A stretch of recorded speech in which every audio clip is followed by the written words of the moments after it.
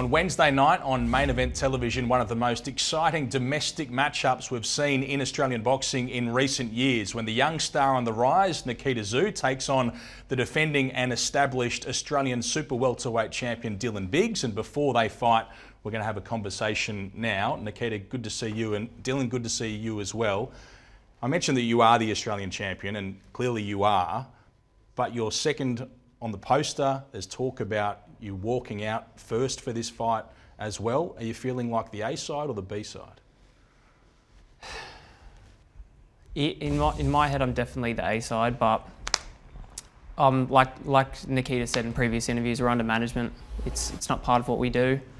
I'm there to train, I'm there to fight, and there's only two people that get in the ring. Whether they get in the ring first or second doesn't make too much of a difference. Would you feel disrespected though if, as the Australian champion, you're meant to walk out second? Would you feel disrespected if you aren't allowed to do that? Yeah, definitely. I feel like it's dishonouring tradition. I understand the premise behind him walking out second, but like I said in my early interviews, the belt should mean more than his last name. We're fighting for the title, and that's what it's about. What do you think, Nikita? Because there's been a lot of talk about this. I couldn't care less. I listen to the one word, "You're up," and whenever I have to walk, I have to walk. It's 2 words. Good counting.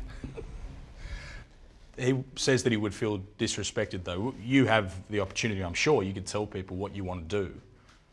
What do you want to do? It's not about what I want to do, it's about what the promoters want to do. It's their event. Do you think that's a bit of a cop-out? Do you think he should be taking a stand? I can't tell him how to act. It's not my place. I understand his point. We're under management, like I said before, but he understands tradition, so do I. So I stand where I stand, and I can't tell him where to stand. Nikita, do you think Dylan sort of has to accept the fact that you're the star of the show, that this is about you and your career trajectory? Possibly, yeah, possibly. Look, the champion hasn't gone out first, hasn't gone out first, or hasn't gone out second every single time. There have been multiple instances where the champion goes out first, and it's simply just a business decision. Has anything else in this promotion made you feel disrespected? There's the promo clip where Nikita's with his dog and drinking milk and then throws a knife at your face. The first time you saw that, what did you think? Oh, I got interviewed a few days ago, and it's the same thing. I thought it was stupid. I thought it was cringy. Cringy was yeah. The word, yeah. I said cringy and stupid. I stand by that. I'm not a fan of it. What did you find stupid about it? Or cringy as well? The eating the raw meat and the whole vibe behind it, really. It's just strange. Yeah, well, like, it's not something that I'm proud to kind of expose or kind of show, but I have been eating like raw foods, raw organs, so it's not that stupid of a thing. It's just an over-exaggeration, or not over-exaggeration, it's just a dramatisation. Yeah, dramatization of kind of what I am, what my personality's like, so. Yeah, I get it, that's you, but I stand by what I say. So are you having a dig at the filmmakers or my philosophy on life? It's a good question. Yeah, I'm not too sure. I'd say just the video in general. So the filmmakers? Yeah, I could say both really, but... Interesting. What about the throwing of the knife at your face in that film? What did you think of that? Oh, just silly. I get it. We're fighters. Aggression's part of the game, and that's cool. It is what it is. Yeah, it's a dramatization. It's trying to emphasize these emotions that the filmmakers were trying to establish, that kind of going through my head, through my mind. So I got so many great reviews. People were saying how much they loved it, and look, it was one of the only promotional videos that I've watched, and I was like, damn, that was cool.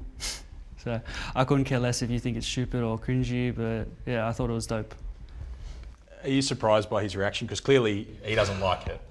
Why would he? Like, if there was a video like that of him, I'd obviously not enjoy it as well. So it's could be a little bit of jealousy that he didn't get a video like that, so who knows. I wouldn't make a video like that, personally.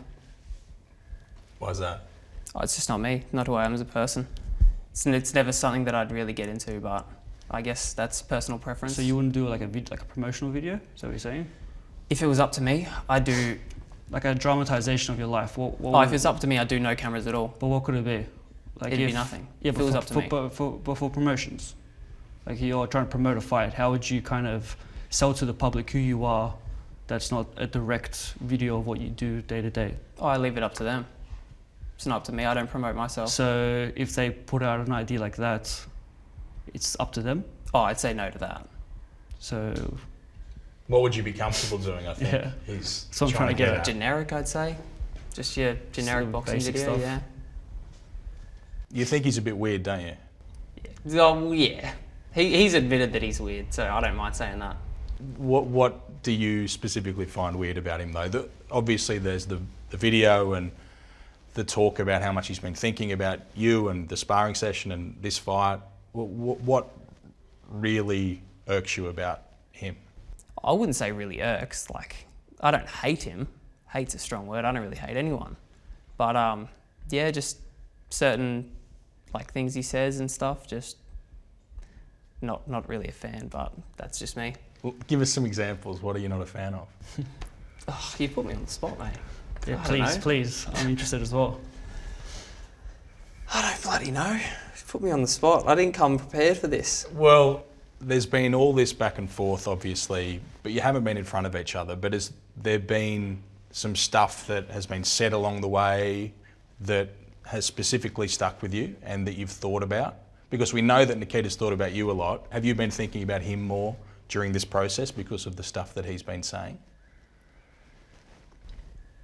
No, I don't think so. I don't think any more than I would a normal fight. Like, I'm always thinking about my opponent when I have a fight locked in, because that's prime priority, but I wouldn't say any extra than I would for a normal fight. You called him Baby Tszyu the other day. Yeah, I want to talk about this. Why Baby Tszyu? I'm very interested. Like, is it because I'm the youngest? Yeah, I'd say so. That's just a weird thing to say then, like baby. We can't get into weird things to say. Yeah, no, but it's just an odd thing to say. Like, why? What was the point of saying baby? I don't know, youngest. Because I look young, the youngest. I have a younger sister. The youngest, the youngest of the fighting Tszyus. Okay, well you never know. She could make a comeback. Well, she could start a career. She's a tough little girl. Shout out to Nastya. Were there any connotations around Nikita being a bit spoilt when you said Baby Tszyu? I don't know if I read into it that much. That's, yeah, kind of picking apart. I don't know. It's just kind of something I said. Is that what you took out of it? Yeah, like I thought like you were trying to have like a dig at me in like a weird way. Like I didn't have any offense to it. Like being called a baby. Like I honestly thought at first it was to do with like me looking like obviously like a little child. But then I started thinking about it. I was like, is it because I'm the youngest? Is that meant to be an insult? No. I just didn't know how to take it. Baby Tszyu, youngest Tszyu. It's just the youngest Tszyu. Yeah. So you could have said youngest Tszyu. I could have, but that doesn't roll off the tongue as well. Yeah, true. Dramatization. There you go. You're a filmmaker as well. You, when we've spoken previously, have admitted how much you've thought about the sparring session, how much you've thought about this fight. How much are you thinking about Dylan at the moment? Because even the Baby Tszyu comment, you just said that you thought about that for a long time. No, it wasn't a long time. It was literally just in the during that interview on Friday. Yeah, on Friday, and I kind of paused for a bit, and I was just kind of like a little what's it called? Like a little reboot in my head, like what's going on. Right. But in terms of like what I've been thinking about, yeah, this has been the number one thing that's on my mind. It's been the driving force for everything that I've been doing, everything that I do day to day in these last 10 weeks or so has been for this fight. And I know that the stakes are super high, so my best self is coming out. Because I know that the world's watching. It's not just Australia, the world's watching. I saw Sean Porter is in Sydney, so I'm guessing he's coming to the event. Yes. So there is going to be a worldwide kind of audience involved with this. So the pressure's on for both of us. How many times a day would your mind turn to Dylan? I don't know if there's like a number, but it's kind of, I don't know how to say like a number, but a lot. Yeah. And that's been the case for a while, Dylan. I know you find that strange, how central to Nikita's thoughts you've been. This is where the dramatization thing comes in very, very well, because that like kind of poster on the wall, that's kind of what I feel like. Like I have that image in my head of you, I'm like that dark tunnel, that's like my mind, and I'm just constantly looking at you, just kind of thinking, going back into those moments, and yeah, throwing a knife. How does that make you feel? Oh, I feel like I've already run over this topic. Like we've just discussed the whole photo throwing thing. Didn't offend me. It's not a. I didn't really feel like it was a huge dig. I understand how he's explaining. It's like a visualization of his mind, you could say. Do you think about Nikita as much as he thinks about you? I doubt it. More so, I'd say I spend more time thinking about tactics than thinking about the opponent. Nikita says that you've been the driving force for his career so far. Does that surprise you? Yeah, it's cool. It's good to have someone as high up as he is in Australian boxing to be thinking about me constantly. It's a cool thought, I guess. But you don't have that same sort of focus? I have the focus, I just don't have the Obsession. Obsession, yeah, that's probably a good word for it. Did the obsession come from the sparring session? It was kind of a starting factor, and then just time was the answer. Time, just as time went on, I knew that this moment's coming. Did you feel like that? Yeah, I feel like we both worked our way through the ranks, and it was a matter of sooner or later rather than if. Yeah, it was more of a when than if question. Is the sparring session, and particularly you being dropped, Nikita, in that session, still something that you think about this close to the actual fight? The sparring session, no, because I know that I'm a completely different person, and I know the amount of progression that I've made since. I know the kind of the mindset that I have right now was completely different to what it was when I was just starting out. I had no idea what I was doing. I was 4 months in, so I was still like a little lost lamb, just running around, just listening to whatever advice that I can get. Is there any confidence you can take out of the fact that you did drop him, even though it was inspiring? Oh, it was 2 years ago. I feel like it's been brought up to the point of exhaustion, and it's such a long time ago that we've both progressed as fighters immensely, and I don't think there's too much you can really take from it. I guess you could say there's a bit of a mental, psychological edge to it, but nothing more than that.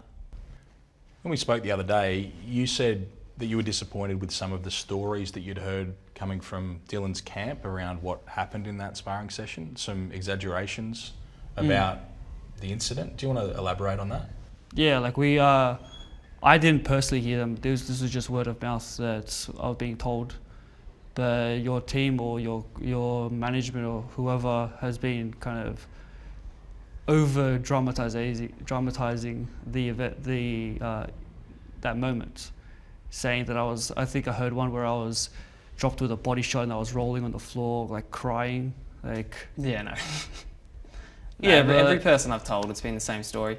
Yeah, but maybe it's went not down, maybe got back up. Yeah, but maybe you, but your team, they speak for themselves, right? Yeah, well, most of my team wasn't there on that day either. Yeah, well, it only takes like 2-3 people to see it, and you had 2-3 people were there with you. People are going to spread rumours. I don't know what you want me to do about that. Yeah, but this is your team. That's what Yeah, I'm but trying if to you say. haven't heard from my mouth, then you can't judge me on it. Yeah, I'm not judging you on it. I'm judging your team. That's what we're saying. Yeah. So. Yeah, I was just like, your team has been over kind of exaggerating the moment. Cool. Yeah. Nice. Nice. Have you heard any other versions?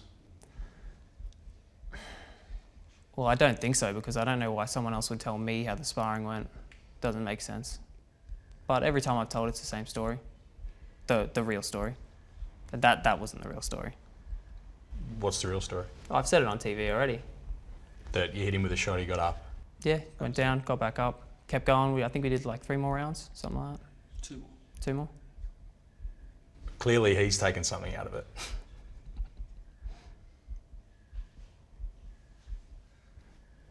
What does this fight mean to you, Dylan? Because you're established as an Australian champion, but this is your first time on the big show like this. Yeah, it means a lot. It's I've said it before, and I'm going to sound like a broken record, but it's just going to slingshot my career further than having this fight takes me years further in progression than fighting on normal cards and building like that. What about for you, Nikita? What does this represent, this fight against Dylan Biggs? Just another step in the ladder. But it's a big step. Yeah, another big step in the staircase. And it's kind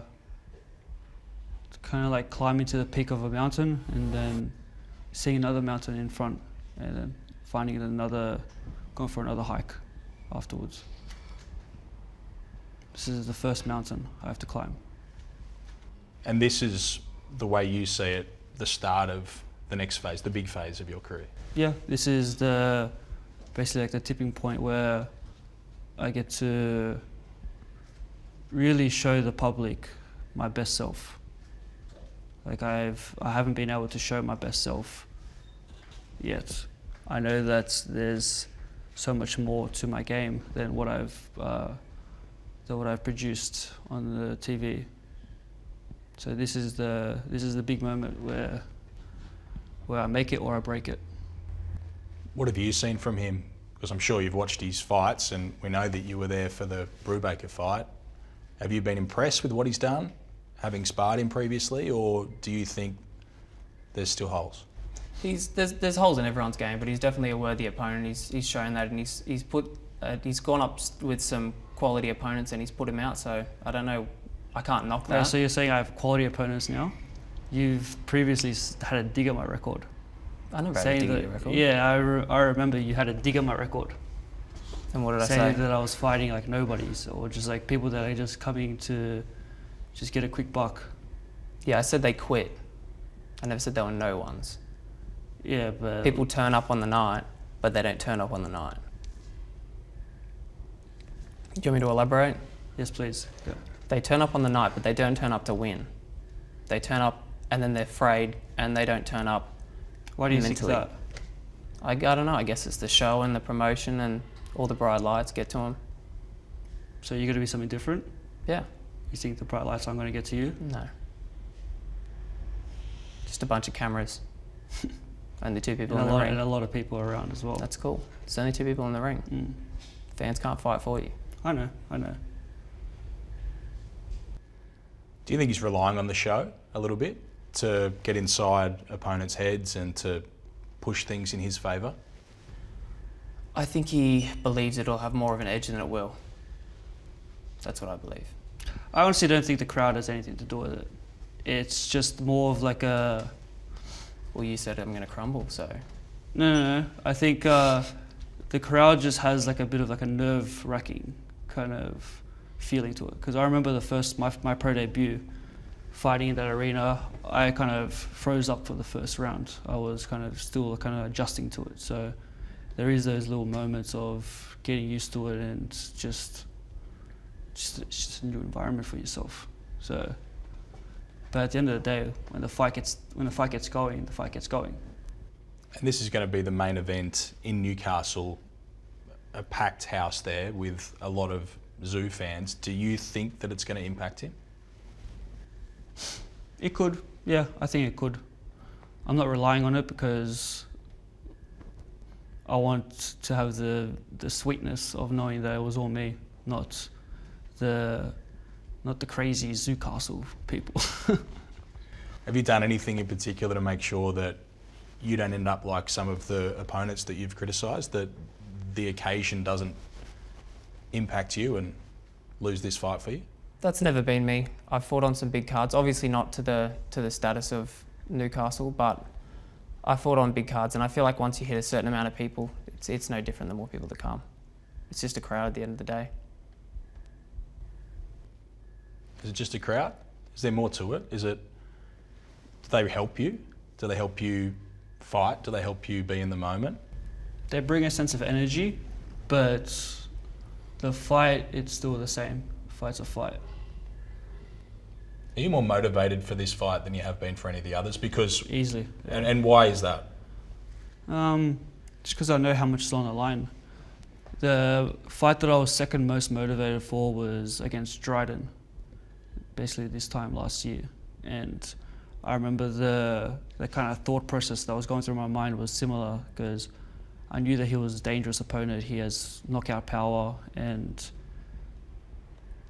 I'm going into kind of his territory as well. Like Newcastle was still has a lot of my family's fans, but it's also the hometown of the Drydens. So yeah, I knew that it was a huge event, and yeah, there were definitely nerves going into it, but I love the nerves, because the nerves are what bring the fire, and they bring the attention to detail.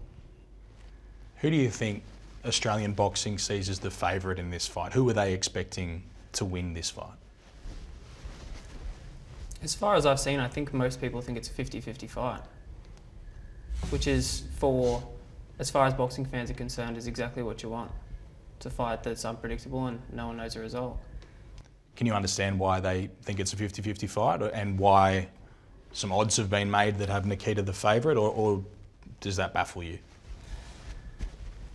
No, he's got the fans, and I get that. It's a big part of the game. He's got the publicity and the fans, and that's a lot of a driving point for a lot of that stuff. But with what you've done in the ring compared to what he's done, do you think you should be expected to win this fight? I don't know about expected. It's a tough fight. It's going to be a good one. But if you line up your record against his, who's got the better record? Who should be the favourite? I've got the numbers, so I'd say me. But do you have the quality opponents? It's a good question. Because I had a look at your record, in the first few fights, they just came for the paycheck, essentially. Yeah, but a lot of people don't understand that. But that's part of boxing. Look, that's part of boxing. When you have an extensive amateur career, finding fights is such a hard thing, especially when you don't have the financial backing of the No Limit team. So just finding an opponent's a mission in itself. Like every camp, it was 5 or 6 different opponents saying yes, pulling out, just dramas.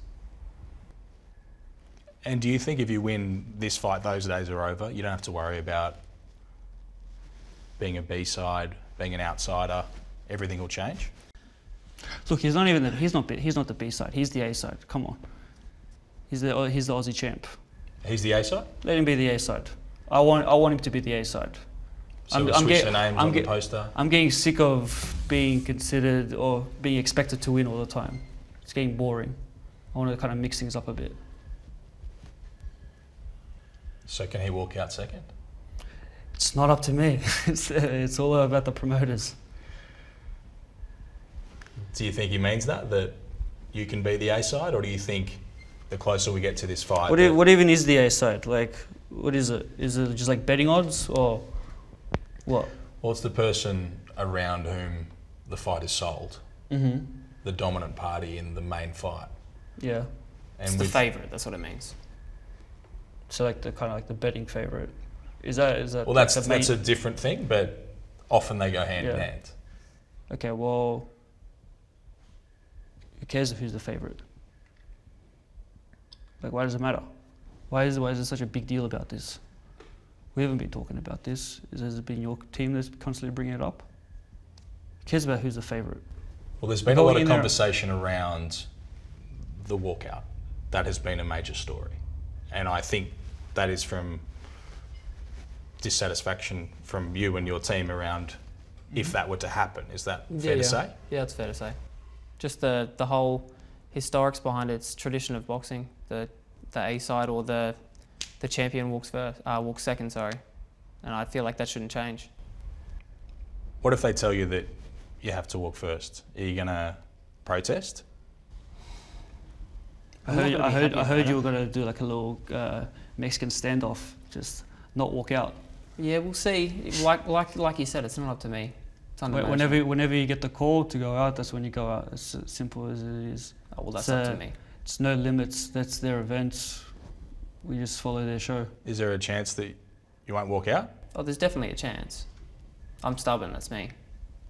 But we'll see what happens. So you would tarnish the event simply on pride? Yeah, I would. Wow. Not saying I would, but I would. I guess you are 21 years old. Yeah. Still a little immature. You could say that, sure. Yeah.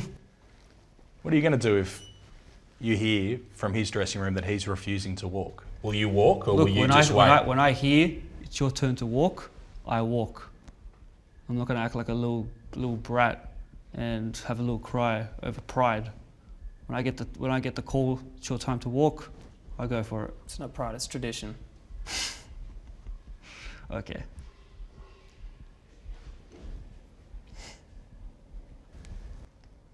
I think he's just referred to you as a brat.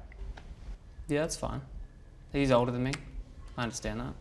And I'm still, I wouldn't say younger in the sport because I've had more fights, but that's fine. I'm not one for talking. I let my hands do the talking, and I'm happy to do that on Wednesday night. Well, if we do make it to the ring, and let's hope that we do, it's up to you.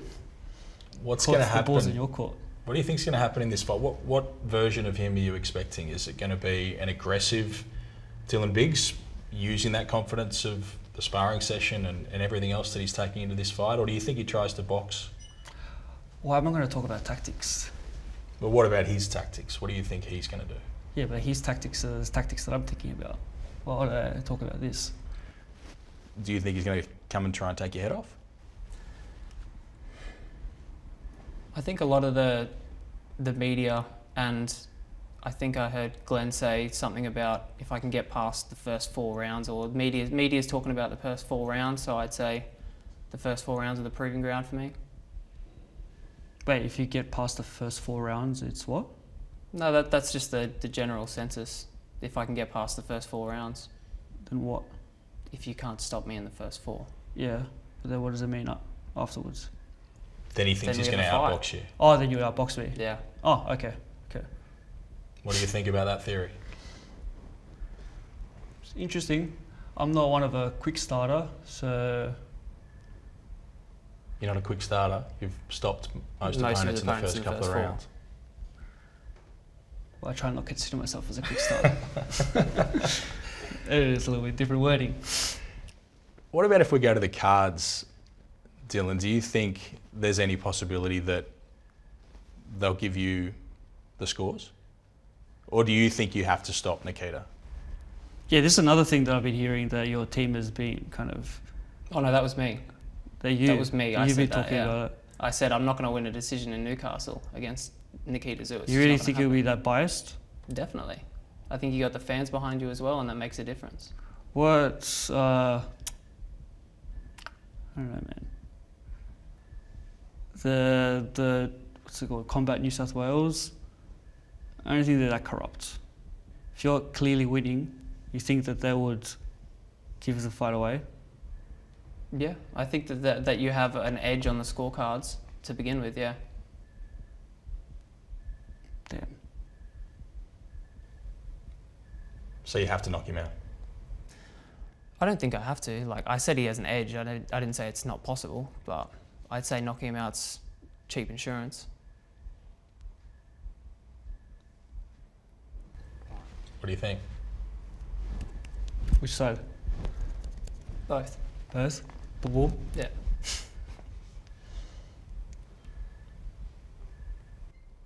Anything else you want to say to each other, gentlemen? We've covered a lot of ground. Clearly there were some things that were annoying you, in particular Nikita, and we know there's a couple of issues that remain for you, Dylan. Is there anything else you want to say before we move into the rest of fight week?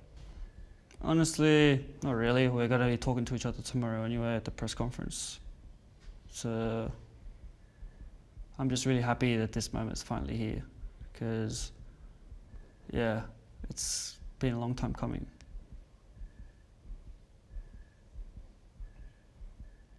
Dylan, anything you'd like to say before we wrap up? I hope you're ready. I will be. Get that belt warm for me. Oh, it's staying with me.